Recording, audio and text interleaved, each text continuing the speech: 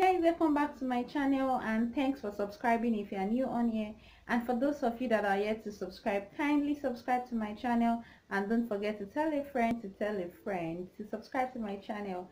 Yeah, I am actually wearing my NYSC uniform today. Today is my PV and I'll be going for my PV signing today. PV means payment voucher, and we do payment voucher today and biometrics. So today I'll be going for my PV, and from there I'll be going for a makeup session today at More Black Studios. Okay, so guys, let's do this.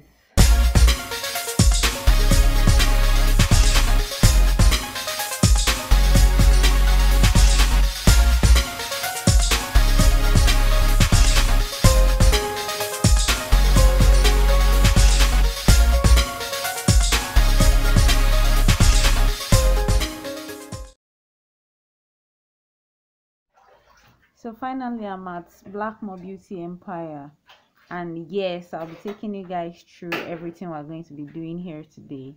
I'll be showing you guys how to draw your brows, how to fill it, how to draw your eyeliner, how to fix lash, and also how to do eyeshadow.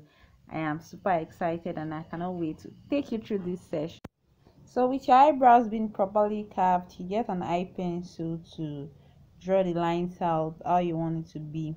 Then you get it ready for the filling with eyebrow filler. Then you're ready. So right now we're filling the brows and we're filling it with Hudabeauty waterproof eyeliner. That is serving as alternative to the main eyeliner. That's to tell you can actually use eyeliner as your eyebrow filler. How good does that sound? Sounds great, yeah. I never knew until now too. So guys, it's time to conceal, and we're using Kiss Beauty concealer. So note that while concealing, it gives you the exact shape you want to get from it. If you want it to be slimmer, so be it, and if you want it to be straight or bent or whatever, that is the exact thing you're going to get from concealing your brows.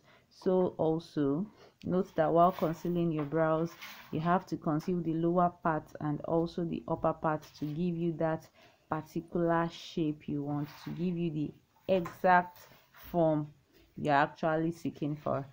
This is the work of a concealer. Then it brightens the lower part, then the upper part you would have to brush it out later. After concealing, you would have to blend the concealer well with a blending brush. You have to blend the lower part and the upper part itself out with a blending brush, and afterwards you brush your brows out with a spoolie. Brush it out. So we're using Banoos powder on the already concealed lower parts of the brows in order to make it look calm, because with the concealer it looks really bright. So it's time for eyeshadow, guys, and to get the particular look I'm going to get from this particular makeup session, you would have to go with your black eyeshadow first. That's what you're going to use as your foundation on the already concealed eye and the powdered eye, everything popping. So after using the black eyeshadow, you would have to use an eyeshadow primer to cover it up, to make every other colors of eyeshadow that is coming next sit perfectly well and to make it look beautiful as well.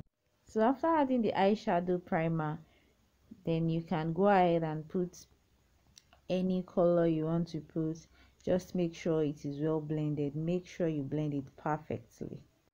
So after adding the pink eyeshadow, now it's time for the eyeliner, and we just did that, as you can see. Then we're proceeding to adding the glitter glue, and that was what I just showed you now.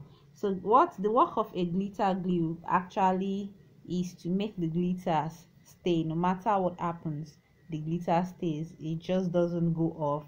The breeze does not have to blow it off or whatever, because it has a glitter glue underneath and it's gonna stay.